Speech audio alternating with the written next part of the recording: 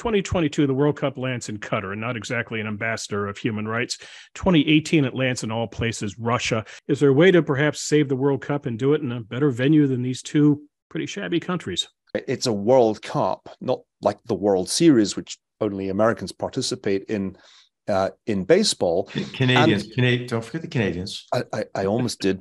People were playing football for money 100 years ago, and it's accordingly been run by venal individuals and organizations for a very long time.